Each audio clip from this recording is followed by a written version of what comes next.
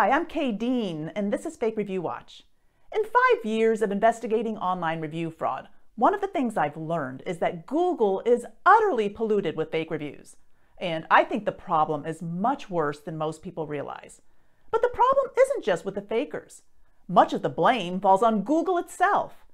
Today I'll give you 10 reasons why no one should ever consider consulting Google reviews for trustworthy information. Reason number 10, not to trust Google reviews. There is a huge black market for fake Google reviews.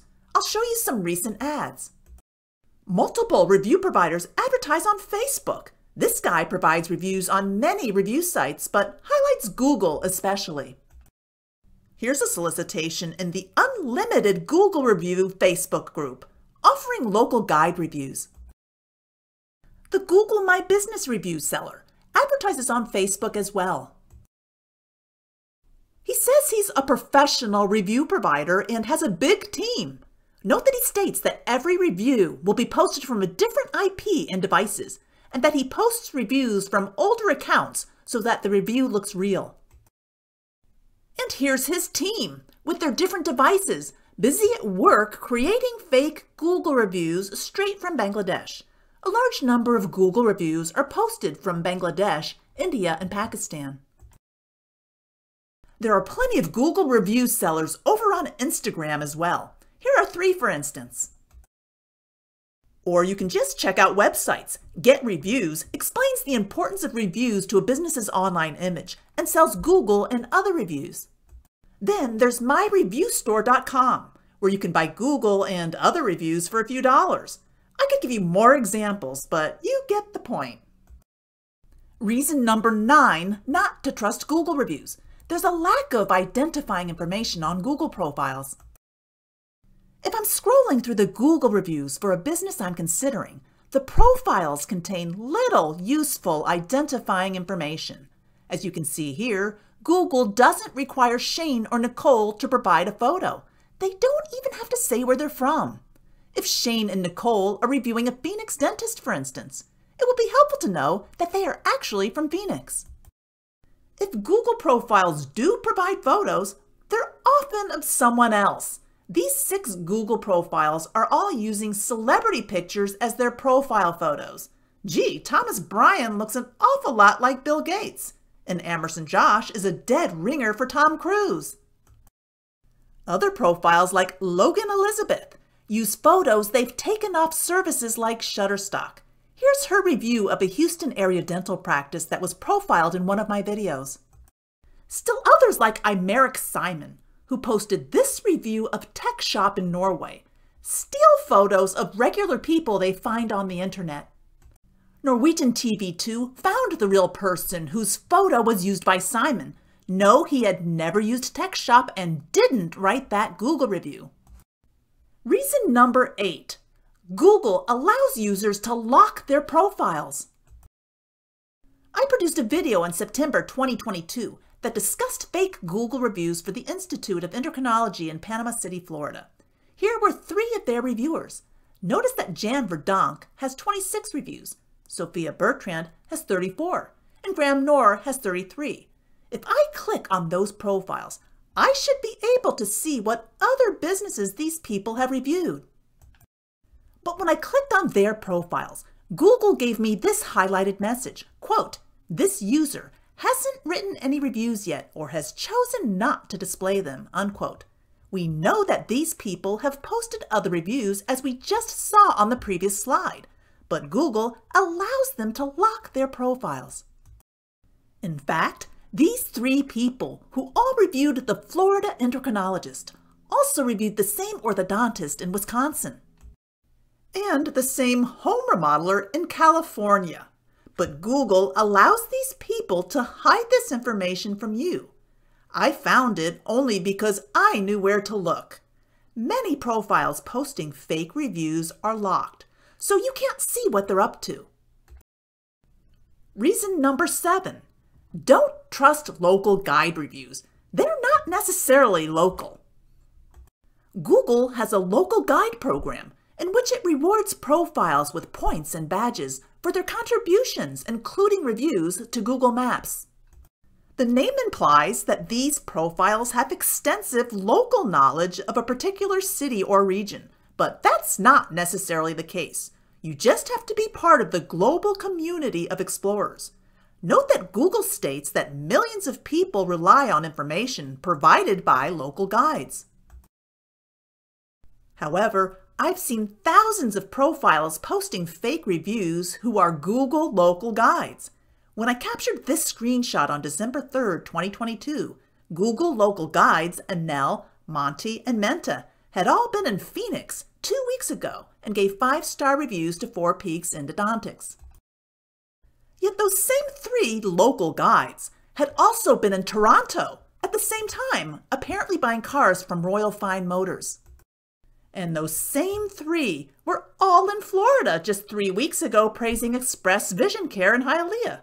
So are Anel, Monte, and Menta local experts in Phoenix, Toronto, or Miami? Actually, I don't think they're local experts anywhere. I don't believe their reviews, and I don't even think they're real people. Reason number 6. Google reviews often come in suspicious batches. Remember those 3 local guides I just showed you, Anel, Monte, and Menta?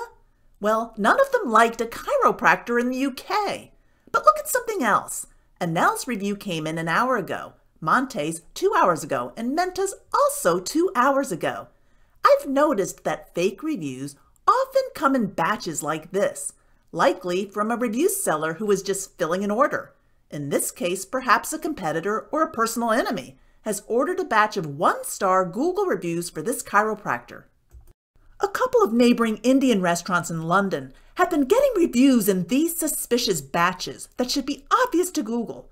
My research indicates these restaurants have the same ownership.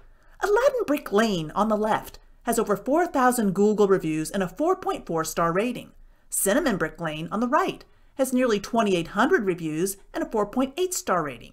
Many of those reviews, however, come in batches. For example, on November 15, 2022, I documented 56 5-star reviews rolling in for each restaurant by the same people at the same time.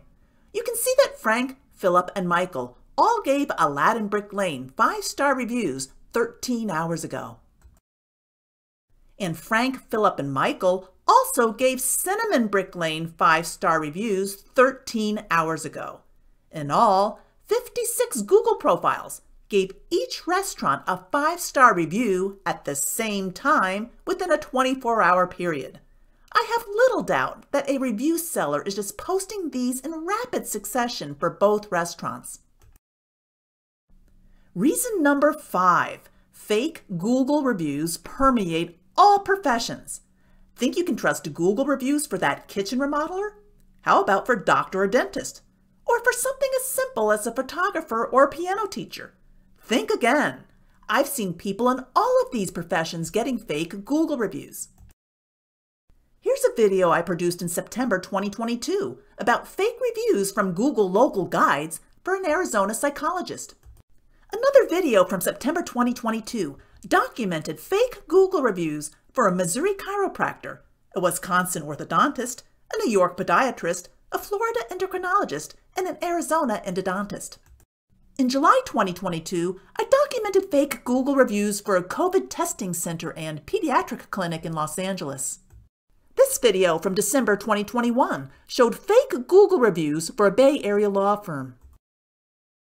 I've even found fake Google reviews for a pet store in Singapore and a clock shop in Prague. Name the field of business and I'll show you fake Google reviews in it. Reason number 4. Google is slow to act on obvious patterns of fake reviews. I can show numerous cases in which far-flung businesses are receiving reviews from the same Google profiles, yet these reviews can remain active for months or even years, deceiving consumers. I'll give you one example. In December 2020, I produced a video on fake Google reviews for a Miami plastic surgeon. Look at the ridiculous patterns on this spreadsheet. 32 of these supposed 40 patients of Dr. Adam Rubenstein in Miami were all customers of True Green Lawn Care. 30 of the 40 used ADT security. 10 of the 40 had been to the same pizza parlor in Toronto. 10 even used the same fencing company in Illinois. Not believable. Some of the reviews on this spreadsheet were active for as long as 4 years. They're all gone now, but only after 2 media inquiries to Google based on my research. Reason number 3. When Google removes reviews, they just disappear with no alert to consumers. Don't you think Google should tell you that it has removed fake reviews? The following businesses have all been profiled in my videos. I published a video in October 2021 on fake Google and Facebook reviews for Smiling Kids Pediatric Dentistry in Indiana. As I was doing my research, I noted that within a span of a week, Smiling Kids Indianapolis Google page lost over 100 reviews. Google confirmed to reporter Bob Siegel of WTHR in Indianapolis that it had removed fraudulent reviews for Smiling Kids. However, note here that there is no warning from Google about fake reviews, and the business's star rating remains high. Then there's the case of Silver Hill Dental in Toronto. I produced a video on fake Google and Facebook reviews for this practice in May 2022. In June, Toronto's CTV News aired a segment on my research. Google's response to CTV News? Our team has conducted an initial review and has taken action on the fraudulent reviews. As you can see, in less than a month, Silver Hill Dental lost almost 200 reviews. But does Silver Hill's page contain any notice from Google for consumers? No, and its star rating remains unchanged. In my September 2022 video about medical practices nationwide receiving fake Google reviews, one of the practices was Integrity Chiropractic outside Kansas City. After I posted my video, Integrity lost 150 Google reviews. Again, no warning from Google to consumers. So why not just get more fake reviews to replace those Google has removed? And in fact, that's often what happens. Reason number 2 not to trust Google reviews. After Google takes down fake reviews, new fakes just replace them. It's a continuous cycle of fraud. I've seen this happen numerous times. Here's one example. Ortho Smiles with 6 Wisconsin locations was in my September 2022 video on doctors nationwide receiving fake Google reviews. Maybe Google watched my video because all 6 Ortho Smiles Google pages actually lost reviews in the fall of 2022. Their Watertown page is shown here, down from 233 reviews in July to 170 in November. That's not the end of the story, however. I captured this screenshot of 3 new reviews for Ortho Smiles Watertown on December 6, 2022. Notice that these 3 reviews all came in a batch 7 hours ago. That's suspicious in itself, and in fact, there are other reasons to be wary of reviews by Jessica, Lewis, and Michael. For instance, our 3 recent patients of a Wisconsin orthodontist all happened to have reviewed the same locksmith in Sherman Oaks, California just 2 weeks ago. And right around the same time, they all reviewed the same garage door business in Long Beach. See a pattern? And just last month, Jessica and Lewis both reviewed the same chimney service in Louisville, Kentucky.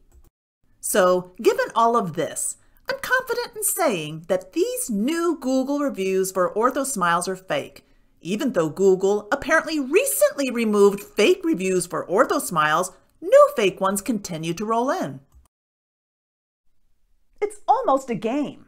Dishonest businesses just have to keep paying Google and their marketers to maintain their star ratings. So what's the number 1 reason why you shouldn't trust Google reviews? The number 1 reason is this.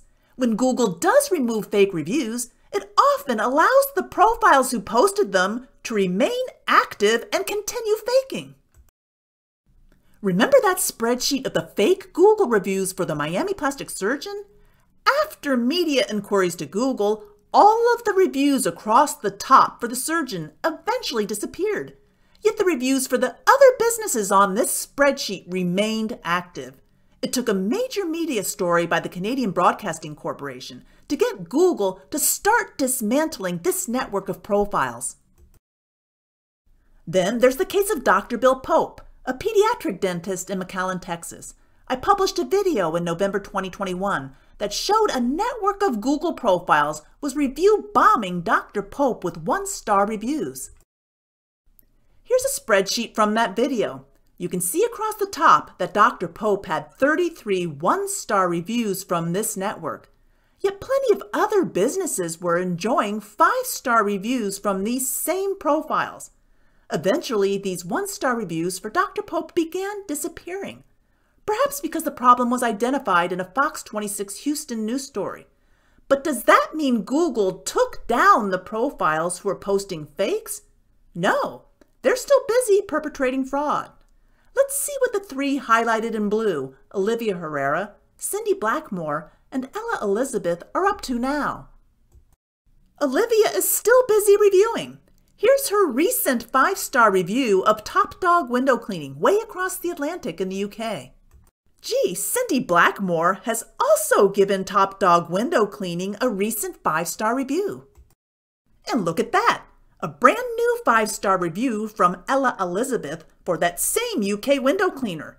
Google knows these profiles have a history of faking, but they're allowed to keep deceiving consumers across the globe. We'll look at one more example of Google's negligence in policing review faking. I produced a video in October 2022 about fake reviews for the Sadeghi Center for Plastic Surgery in Louisiana. Let's see what's happening now. Across the top of this spreadsheet are 19 Google reviewers of the Sadeghi Center for Plastic Surgery, or the Spa by Sadeghi in Metairie, Louisiana. Down the left side are other businesses from around the country, and indeed the world, that have been reviewed by these same profiles. The review patterns here clearly indicate fake reviews. For instance, 16 of these 19 supposed patients of our Louisiana plastic surgeon all use the same garage door company in Seattle. 14 like the same astrologer in Brooklyn. Ridiculous. Most likely, this is the work of a marketer with a network of fake Google profiles. The larger problem, though, is with Google. All of the reviews across the top in red have been removed, so it appears that Google is vetting Sadeghi's reviews. Yet as of December 18th, every review in black on this spreadsheet remains active. Does that make any sense? If the reviews in red are considered untrustworthy, why aren't the rest? Google should be removing these profiles in all of their reviews. Yet this network remains intact, faking and deceiving consumers. Google said it removed or blocked 95 million reviews in 2021. If that's what they admit, imagine how bad the problem really is. I can find thousands of fakes on any given day. In my opinion, Google is not serious about eliminating review fraud on its platform. It happily evades liability behind its Section 230 shield, as it collects advertising dollars from the businesses. And that's why you should not trust Google reviews.